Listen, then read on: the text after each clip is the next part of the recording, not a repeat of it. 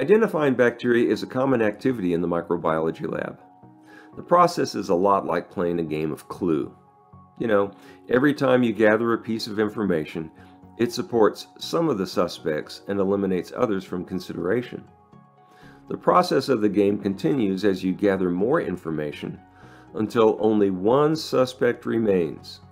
All the others have been eliminated as possibilities. The same goes when you're identifying bacteria. It is a process of elimination based on logic and clues provided from carefully performed tests to determine the capabilities of your unknown microbe. Deductive reasoning, the stuff of Sherlock Holmes. The clues used in the microbiology lab are your observations of the shape, morphology, gram reaction, and the results from biochemical tests performed using a pure culture of your unknown microbe. We start with all possible species found in the matrix. As test results are entered, all microbes not fitting the profile are eliminated. That is, all bacteria giving positive results for a test are eliminated when you enter a negative result. Every time you enter a positive result for a test, species that would give a negative result are eliminated. The clues are used to eliminate from consideration all bacteria that don't match up.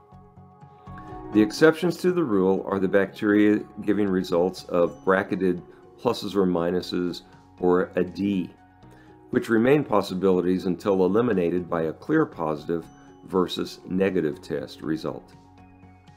In VUMIE Online, you can access the ID matrix from the ribbon above the lab. A way of gauging how much progress is being made in the ID process is to open the virtual lab report. There you will see how each test result reported has affected the number of microbes eliminated. Ideally, every test conducted would reduce the number of possible species in half, just as how each round of March Madness basketball tournament reduces the number of possible national champions in half. Smart testing reduces the number of tests needed to provide an identification. Doing tests that fail to eliminate anything is a waste of time and resources and gets you nowhere closer to completion. Job of the microbiologist is to determine which tests are useful for skillfully reducing the number of possible identities until only a single name remains. That name is the identity of the unknown, the only microbe with test results identical to those that you recorded for your unknown. There are 70 species of gram-negative bacilli that are possible unknowns for you in VUMIE Online. So how do you get started? Our suggestion is you complete some basic tests known to be very useful for identifying bacteria of this type. They are glucose fermentation, along with gas production from glucose; lactose fermentation, results from the triple sugar iron agar medium, TSIA; the MVIC series, indole test, methyl red test, Voges-Proskauer test, and citrate utilization test, and the motility test.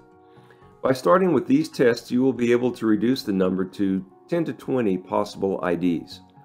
At that point, it is time to begin consulting the ID matrix to find useful tests for completing the identification. Here are some pointers to help you. If you ever get to a point where no possible bacteria are left, you have made a mistake. Our software ensures that if you do your tests and interpret them correctly, you will always end up with a single unknown microbe.